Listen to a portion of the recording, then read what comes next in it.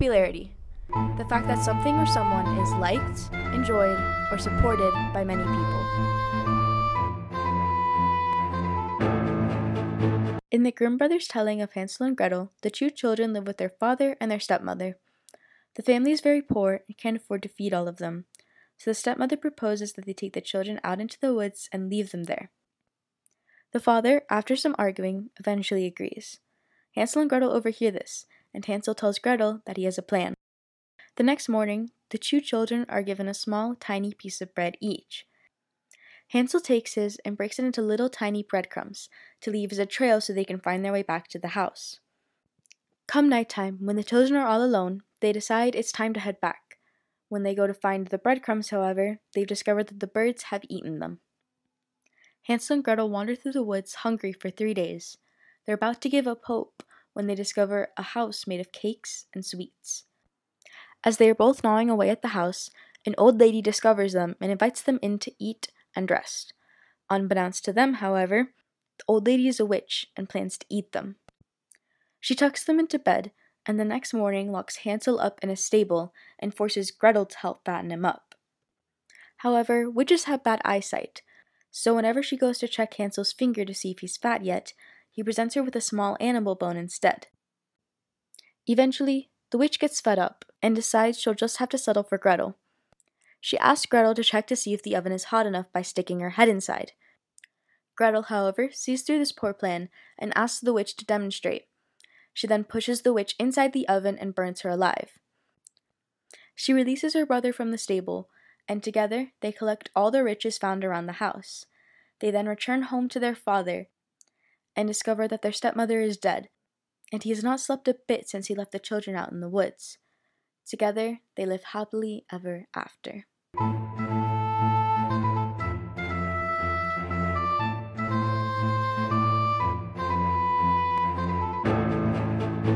We took to Instagram the question, what is the motivation behind killing someone in order to gain popularity?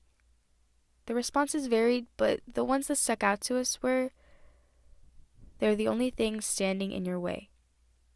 They think good things will happen to them after the murder. They want to get attention. All publicity is good publicity. Being recognized, even if it's for killing someone, means a lot to them because they never receive that attention. All of these are closely related to a true crime case we researched known as the original Hansel and Gretel.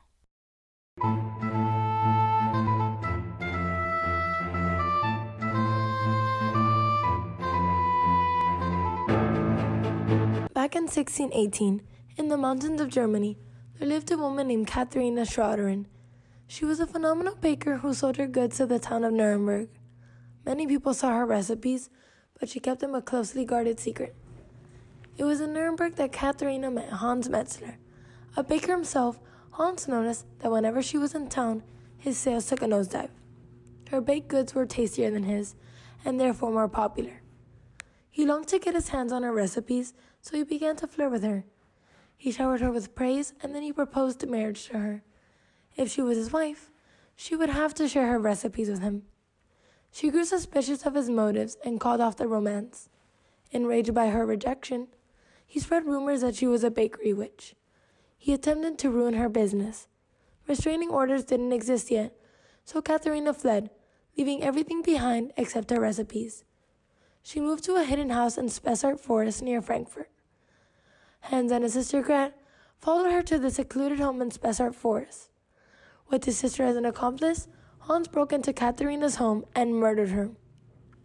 The siblings then stuffed her body into her own oven and burned her remains.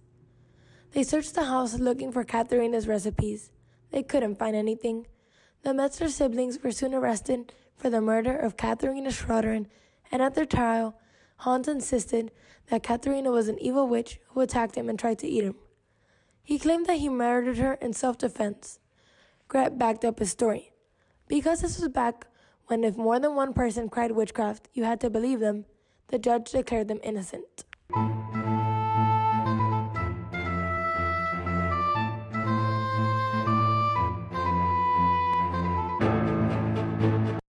So that's the story of Hansel and Gretel and Katharina Schroederin. In our next episode, we'll be discussing the unfortunate happenings of the Snow Queen, with a special twist.